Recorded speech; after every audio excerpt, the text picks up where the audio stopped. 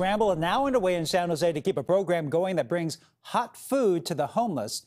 As Len Ramirez reports, the pandemic-era program's funding is due to run out at the end of this month. Len.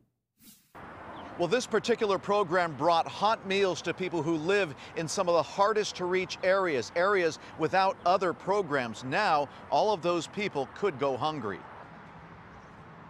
The hardship of living on the streets is made just a bit more bearable when volunteers come into the camps to deliver hot, freshly prepared meals. Today we have meatball, rice, egg, and mixed vegetable. Cindy Nguyen and her son Stephen of the Hello Angels Foundation picked up food prepared by Team San Jose and spent the afternoon giving it away.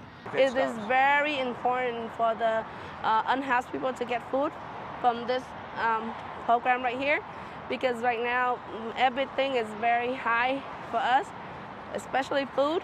But Nguyen's group and another called the Unhoused Response Group, which used the program, just found out that funding for it runs out at the end of June. It was part of the Federal CARES Act that is now winding down. It's federal money that was for the pandemic during the emergency, but homelessness was the original emergency. And somebody somewhere let this happen without warning us, without saying, hey, we need to find another source of money.